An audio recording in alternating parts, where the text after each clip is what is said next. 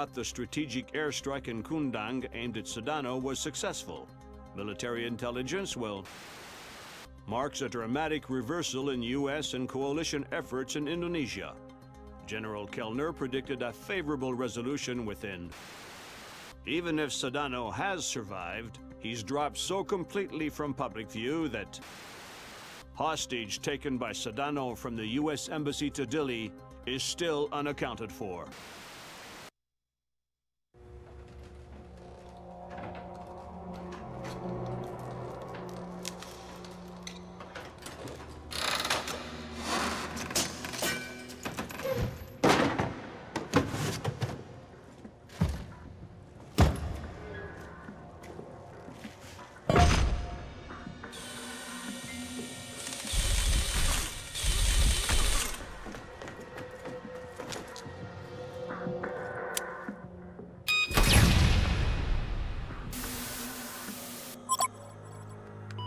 Fisher. Yeah? Operation ShadowNet is coming together better than anyone could have expected. Sedano's insurance policy is as good as canceled. So what are the Joint Chiefs suggesting we do with Sedano? We take him alive. We learned with Nicolades how assassinated leaders tend to be stubborn ghosts.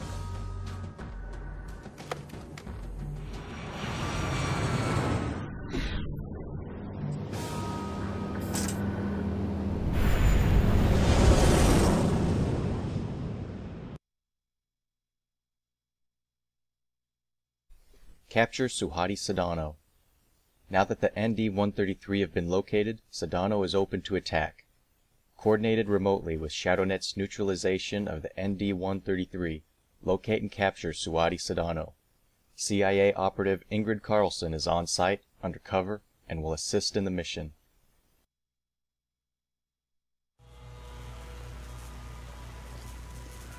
Here we are. This could end it if Carlson comes through. I trust her. I don't. First Dahlia, now Ingrid. Sometimes I think you don't like women. Like isn't the word. But don't ask me about it and I won't tell. And I was right about Dahlia. I met Carlson in Dili. Looked in her eyes. She'll do fine. Good luck. Give my regards to Sedano. You need to infiltrate the TV station first. This is where Ingrid and Sedano are. Hey everybody, it's Cotton here, and I am bringing you some more of my full stealth playthrough of Splinter Cell Pandora Tomorrow. In the last episode, we infiltrated the submarine to find out where all of the Pandora Tomorrow phone calls were going. And in this episode, we're going to be infiltrating the television station to capture Sedano. So right here, there's two ways you can go. You can go along the street, but it's pretty lit up. But the second way you can go is up this pipe and along the roof. And it's a lot darker and you have nobody to deal with, so it's easier just to go up this way. There's also a funny line that we'll be hearing probably a few times later on in this episode. Should say at any moment. God, be careful! Something fell from the roof! There it is. Yeah, we'll be hearing that a little bit more often. It's kind of funny. When I first played this, it always kind of freaked me out a little because I was like, oh no, they know I'm here, but it's, I don't know, they just say it. Kind of annoying, but whatever. There's a few guys down there, but first we'll need to shoot out that light. I just need to wait for that guy to get away from it, though. Shoot it out with no distractions. There we go. And then you can climb out onto this pipe and get down to the bottom. Shouldn't take me more than a few minutes. Keep it. I've got another, and I need to get out And of this let's weather. see. I think that's mostly the only guy I have to worry about, at least while I'm going down the pipe. Shoot. Where are you? Oh crap, oh crap, oh crap. I have no idea where that guy was going. Oh man. Yeah, let's see. This will just... I can wait it out, it just makes things take a little longer. But what I want to do is I want to shoot out that light right there, because we have to get inside, I guess this building right here, right in front of us there. But we're going to go across that zip line. And so you'll see why we have to shoot out that light, because we have to go up some ladders and some scaffolding to get there. Now I need to quietly go down this pipe, and then I think I'm free to shoot it out. That sounded close. Hopefully no one... Okay. You have to be careful when you shoot close to people. They might trigger an alarm, which has already happened to me while trying this level. I already played through this level once, and like I recorded commentary for it, but when I listened back to it, oh man, it sounded terrible. I sounded like bored or something. I don't know, but like I recorded it at like 11 o'clock at night, so that's probably why. So I'm just redoing it now to hopefully, I don't know, add a little bit of more life into the commentary for this level. Batir, go ahead. Penyuk says your boys aren't wearing their headgear. That's right, sir. Night vision's not safe with the lightning. Flash-blinded snipers would be useless to you. So how are we covering the parking lot? We've got extra men down there. It should be fine. Okay, and so those guys, this pretty much informs you that there's going to be lightning out here, and when the lightning strikes, you get lit up, you know, so it lights up the area, and enemies are able to see you. You'll know when the lightning's coming because you'll hear the thunder first, and then, you know, the lightning will strike, and you know, the light will shine everywhere. And so there's just these two guys out here that you have to worry about. As long as we have Sedano, we'll be fine. It's not much of an issue, just have to wait on them for a little bit. And yep, he's coming this way, so... Luckily he can't see you in between this small gap. That's very nice. But yeah, usually once you start your way over there, like, the lightning will strike the first time, so I usually just kind of walk out a little bit and then head back. Okay, no, I'm good. When you're underneath structures like this, or buildings, nobody... I should say, the lightning won't light you up. At least I believe I'm safe under this. Oh, there's no roof on it. Oh, no, I don't think I'm safe here. Oh, shoot. Okay. Hopefully nothing bad has happened yet. You can shoot out that light. Shoot, shoot. Oh, no, damn it. Okay. Now I'm back here again. I remembered it stays dark. You have to, like, loop around. And then you stay in darkness, but I gotta be careful of this guy. Oh shoot, I don't know what's dark. There we go. I like how I can see shadows, but it was like I was still in darkness. There's a smoke grenade in here, which will probably come in handy later on, so I'm going to pick it up.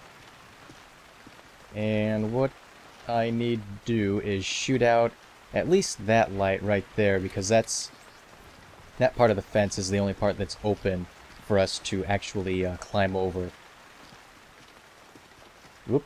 I don't know why I just stood up. The game did that automatically. That's dumb.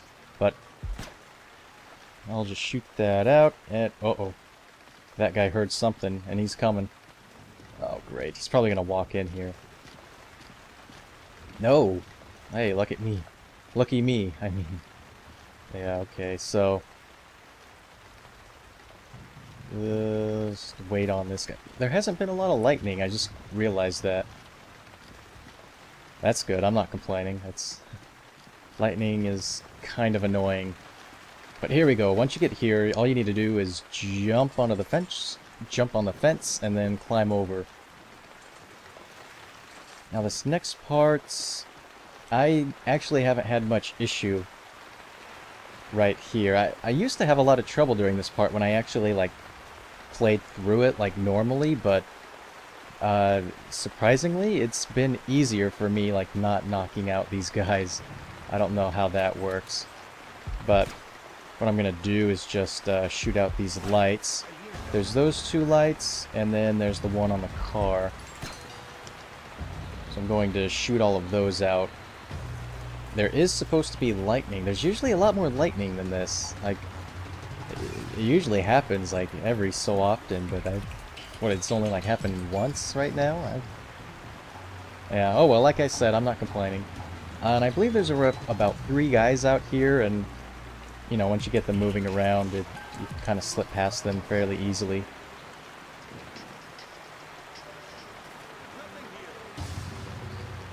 And these guys just repeating the same thing. There's nothing here! There's nothing here! Man, I'm really worried about that lightning. I usually like to move, like, right after the lightning has struck, but since it's not happening, like, I don't know, I'm risking it.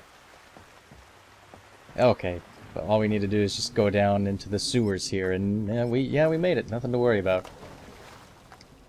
This would be a really good point for a checkpoint, or a really good spot for a checkpoint, but yeah, there is none, so this part isn't too difficult, but it's just annoying because, you know, if you get caught or something, like the last checkpoint was, you know, a little while ago, so that's kind of annoying. But there is a guy that's walking around over on that side, and so that's what I'm waiting for. There he is. I'm just gonna wait for him to turn back around, and then I'll make my move forward. A lot of water. I'm not too sure if you make extra noise in the water. I'd assume you would, but yeah, I'm not entirely sure because I've kind of moved around in here and these guys never really noticed me too much. Like, they never noticed the noise I made, but yeah, I still always like to play careful. Is somebody shooting?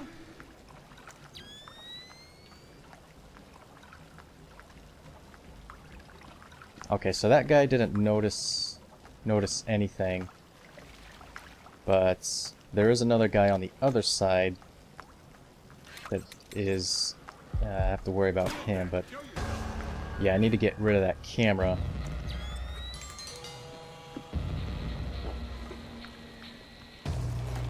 So that other guy should come out here and start investigating, and so I'll just have to wait on him. This guy that's walking back and forth here, he's oblivious. He has no idea of what's going on, which is good. One less person to worry about. Oh, where's the other guy? I thought he was going to walk through here. Oh, there he goes. He's probably like staring at the camera for a little bit. We're imagining things. Okay, yep. And I'll see if I can just follow behind this guy. Kind of want to like keep moving here. Where'd the other guy go? Oh, he's too far away. Oh well. So yeah, we had to shoot out the camera because I don't really believe there's I don't think you can get rid of like all the lights down there. Oh shoot. Man, you know, the lighting in this game, I think I've mentioned it before, it just doesn't seem like too correct. You know, it seems like times when you should be lit up, you're not, and times when you should be in darkness, you know, you're not. And it's mostly like just a visual thing, you know, where, you know, it's just like looks like you should be. But I'm going to shoot out this light. There we go. I kind of have to be careful when I shoot in this section because this guy stays so close to you that when you shoot, he might like realize that you're shooting and then trigger an alarm, which is what happened one time when I was playing through this part. But all we need to do is climb up the ladder here. And at the top, we're in this little satellite area. And so there's 2 spotlights. There's one that goes like, you know, around that half, and then there's the second one that goes, I guess, on that half. But if you turn on your thermal goggles, you'll see that there are landmines placed everywhere. So that's what makes this part, I guess, difficult in that you, it's not the spotlight you have to worry about, it's all the mines placed around here that you have to worry about. But what you can do, you know, you just move past it, wait for the light to go past, and nope, no. crap. Ah, I pressed the wrong button. And yeah, you just kind of have to get a feel for where the mines are and then just kind of hope you don't really run into them. But I think I'll try to make it over to this one. There we go. Yep, no problem. Okay, so now that that's our... Okay, now I have to wait on that spotlight. So let's see. Okay, I'm gonna just run for it and here and then... There we go, I should be clear after this. So this one's a little trickier because it's facing the other way and yeah, so you know, you have less shadow to go in. But the reason we didn't go left out there is because, you know, there's like a big line of mines right there. But actually, if you want to, I'll show you something real quick. You can just jump over them if you want, which I'll show. As soon as this light goes away, you just get up and then jump.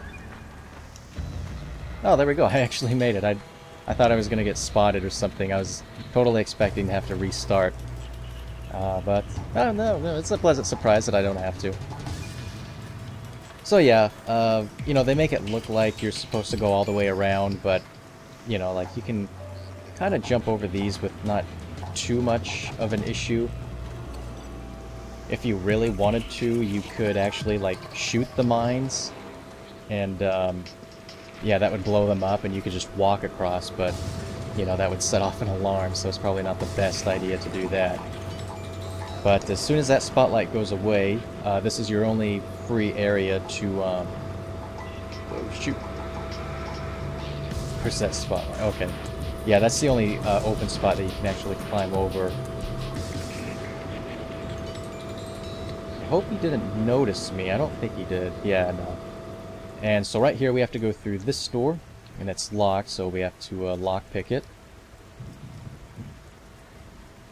So just do that. Now we want to be quiet because there is a person right here, and right over there, that's where we, like, you know, climbed over the fence and then went down into the sewers the first time. We're just on, you know, the other side of you know, this gate here. And this is the television studio, and there's two guys walking around out here. The main guy you have to worry about is this one right here, the blue shirt guy. He just walks around this car, pretty much, and so you kind of have to move a little quick to get past the car without him seeing you. That guy just stands right there, you don't have to worry about him at all. He is no big deal. So as soon as he goes by, I'm just gonna take a run for it and... Cohen was right to mistrust Miss Carlson. There's a reason for that wolf smell under the wool. She's an honest-to-God agent. A lot more than that hapless desk jockey she was playing. That makes sense, if a bit far-fetched that she just happened to be in the right place to luck her way into being one of Sedona's hostages. She was at the embassy looking for Saul. The agency needed to know whether or not he was still a viable asset. I guess they got their answer. Okay, so we have to get up on the roof here, and I'm going to... God, be careful! Something fell from the roof! Yeah, I don't know why somebody just yelled that. I have no idea who would have yelled it, but... Yeah, like I said, we'd be hearing that a few more times. Yeah, this game just, it just doesn't seem like it was, like, I don't know, checked all the way, you know, like, oh. I never knew any people could hear you actually shooting this. Most of the times I played through, like, nobody ever noticed. So it's even funnier that this guy doesn't notice. It's like, oh yeah, you know, a window on the roof just, you know, got shot open. I'm gonna sit here on my computer. Yeah, whatever. So we need to go into one of those elevators. And this whole area is pretty well lit up, but what I'm going to do is actually follow behind this guy. So I'm just going to trail him once he comes around his normal path here.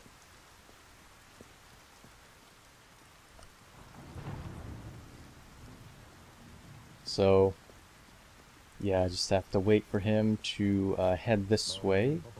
Yeah, here he comes. So as soon as he does that, I can just follow behind him. Whoop. What are you doing? Come on, buddy. Let's hurry up. Let's hurry this up. Let's get going. Let's get moving. Oh, there we go. So just follow behind him. You'll get lit up, but it doesn't matter because you'll be behind him. And as soon as he walks off that way, you can just head straight towards the elevators. Press the button and then go up. And there we go. No problems. And this will take us to a loading screen. And I think this will do for this video. So, in the next episode, we will actually make our way to Carlson and capture Sedano and finish the rest of this mission. I will see you then, and thanks for watching.